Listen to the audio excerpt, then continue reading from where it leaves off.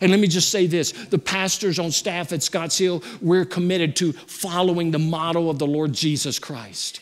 We're committed to holding each other accountable. We're committed for your good. But I will tell you this, have there been times where you felt like you needed one of us and we've not been there? Have there been times where you felt like, you know what, I feel like the hired hands have run away and I've had to deal with this on my own? Let me say, that is never our intention. We never want to let you down, but we will let people down. But we will not let people down in the sense of using our power or using our influence or using our position for our gain.